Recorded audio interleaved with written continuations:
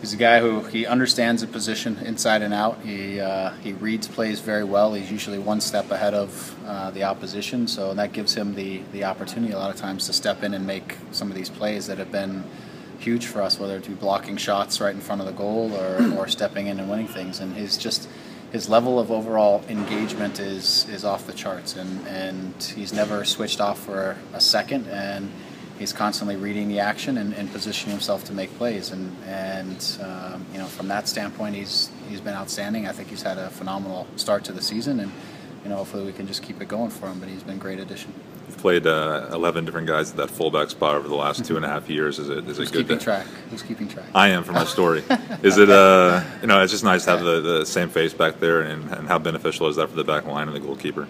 Yeah, it's been great. I mean, by and large, we've had the same back four, for 7 games now, and that's something we weren't afforded the opportunity to do last year. And to have Steven back there is just a guy who, again, is constantly engaged and understands the position. He makes the right decision 99% of the time, and that just brings a lot of stability to our back group. And he also, because of his reads are good, it makes the center back a little bit more sure of himself, and his decisions and so on and so forth, and it just goes across the line. So each of those 4 positions are critical, and obviously with the goalkeeper behind and Michael doing a great job of sitting in front, it's coming together like a nice unit. So that's just